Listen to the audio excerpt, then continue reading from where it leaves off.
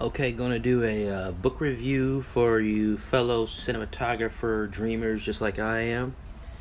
I was lucky enough to find this book in a used bookstore in downtown Santa Rosa. It's the American Cinematographer Manual from the American Society of Cinematographers, the 9th edition, volume 2. What's pretty sweet is basically has a breakdown on all the cinema cameras that you can use. Film, of course, no digital. Nothing wrong with digital, but film is still where it's at, in my opinion. Like you have the Aircam Studio, have full list to break down, even how loud it runs. 20 decibels, not really that loud.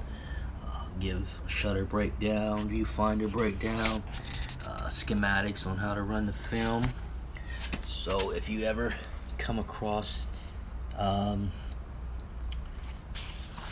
film camera and you're not quite sure how to use it, I mean, if you're lucky enough, but it's still cool because it's full of geek stuff that you can really geek out on. Reflex SL35.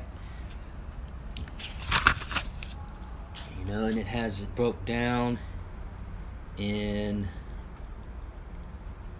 35mm section. You got your Reflex 535. Let's see, a lot of 35mm cameras. The Photosonic 35mm E4ER schematic still.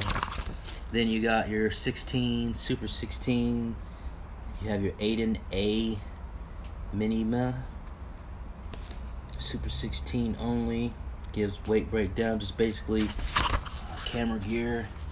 Airflex 16. I believe they used some sort of Airflex on The Walking Dead to give it a more grainy look because they shot The Walking Dead in film. Almost all films were shot in film until The Force Awakens Star Wars in 2002 was the first completely digital movie. The old-fashioned Mitchell, still on 16mm cameras.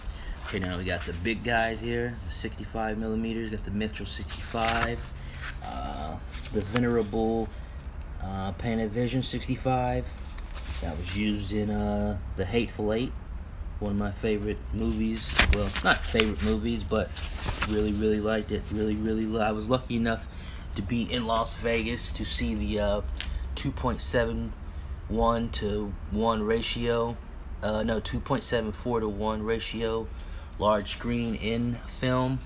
I was lucky enough to be at the Wexner Center at Ohio State to see 2001 A Space Odyssey in 70mm print. And you have IMAX. IMAX was invented in the 70s. Most people don't know that. They think it was a recent thing. And it has a complete breakdown of IMAX cameras. Then you have these test lists and lenses breakdown and diopters.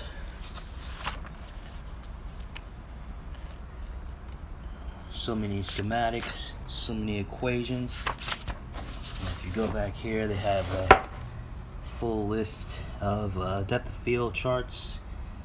So easy for you to calculate. Now, different focal lengths, different techniques for color balancing, film stock reviews, shutter angle compensator, a whole bunch of schematics, and that's it.